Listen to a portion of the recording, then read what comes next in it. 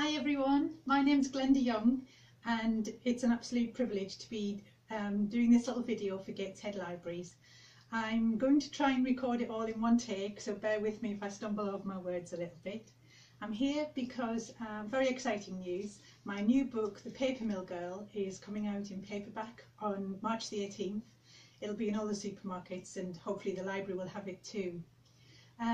I write my books, and these are the first four. They're all set in the northeast, in a northeast coal mining village of Ryhope, which is where I'm from. The books have got very strong heroines at their core. They're not wishy-washy books, they're not soppy, these are real go-getting girls.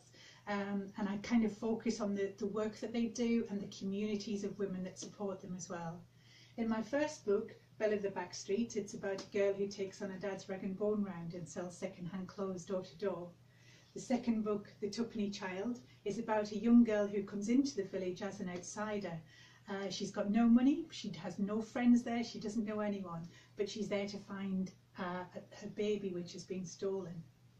The third book, Pearl of Pit Lane, was all about women who sell their bodies to basically make ends meet. It was either do that job or die, basically. There was their only way of earning money. So I look at the women who sold their bodies in pit lanes. And then The Girl with the Scarlet Ribbon is all about a young girl who grows up in a very grand house, but she's there under false pretenses, shall we say. Try not to give too much away about the plots of each book. And then the new book, which is just coming out, is The Paper Mill Girl. It's set in one of the northeast paper mills. We had lots of paper mills all over the northeast.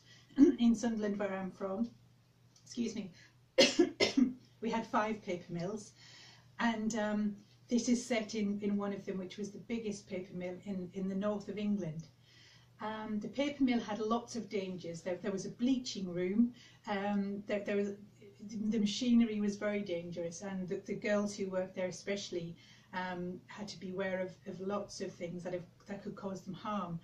But in the book, The Paper Mill Girl, the heroine of the book, is called Ruth, and she faces some danger at the paper mill away from the machines. And I think that's maybe all I can say about the book.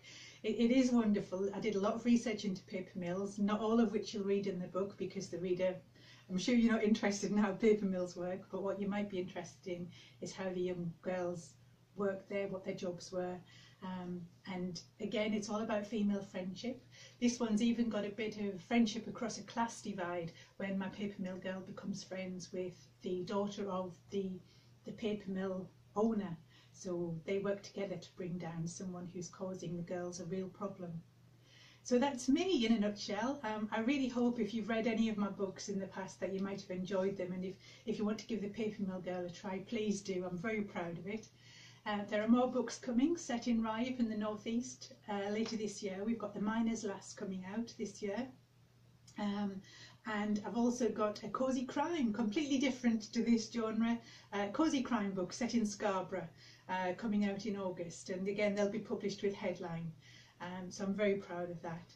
If you'd like to know more, my website is glendayoungbooks.com, and I'm on Facebook at Glenda Young Author. So please give me a follow, come and say hello, and thank you again to Gateshead Libraries. Bye bye.